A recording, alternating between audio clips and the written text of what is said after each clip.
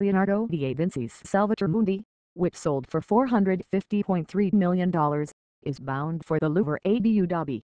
When Leonardo da Vinci's long-lost painting, Salvator Mundi, Savior of the World, shattered records by selling for $450.3 million at auction in mid-November, its fate remained as mysterious as its unknown buyer. But both were revealed on Wednesday. Museum goers will be able to view the painting at the Louvre Abu Dhabi, United Arab Emirates franchise of the Paris Museum, Christie's auction house told Bloomberg. The museum appeared to confirm this, tweeting on Wednesday that da Vinci's Salvator Mundi is coming to number sign Louvre Abu Dhabi. It is unclear at this time when the painting will be displayed. According to the New York Times, the painting's buyer was not the museum but an outside party, one Prince Badr bin Abdullah bin Mohammed bin Farhan Al Saud, a little-known Saudi Arabian prince with no history as an art collector. The Louvre Abu Dhabi, which opened on November 11, has been one of the most aggressive buyers on the global art market over the last decade, according to Bloomberg. These acquisitions, including that of Salvator Mundi, are likely part of a dedicated effort to raise the global cultural profile of the UAE.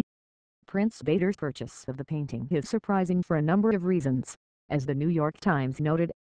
First, the painting portrays Jesus Christ, who many Muslims believe to be a prophet. Most who practice Islam, the state religion of Saudi Arabia, shun visual portrayals of its prophets. When he placed the required $100 million to participate in the Christie's auction, lawyers from the auction house asked how he acquired the money, according to documents obtained by the Times. He reportedly responded that it came from real estate and that he was one of 5,000 princes, saying nothing more. Finally, the splashy purchase came just as Saudi Arabia's 32-year-old crown prince, Mohammed bin Salman, was leading a sweeping crackdown against corruption and self-enrichment among the country's elite, as the Times noted. Salvator Mundi, which depicts Jesus holding a crystal orb in his left hand and raising his right in blessing, is one of some 16 known surviving works painted by da Vinci. While most are scattered around the world, the Louvre Abu Dhabi will now have 2 of these paintings. It currently displays La Belle Ferronnière, which is on loan from the Louvre in Paris, according to Bloomberg. The painting disappeared several times over the course of history, most recently in 1958 when it was sold alongside the rest of the Cook collection in London.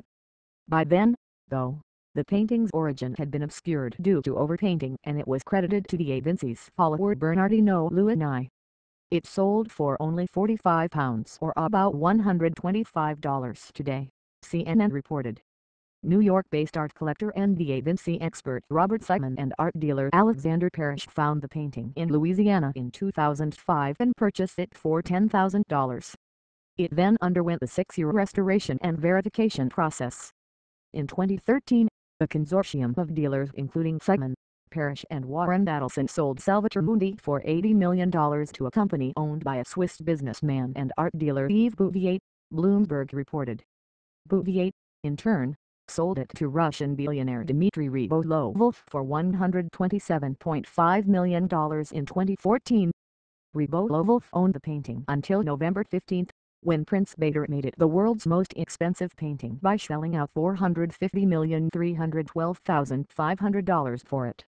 Picasso's Les Femmes d'Alger, Women of Algiers, held the previous record of $179,364,992.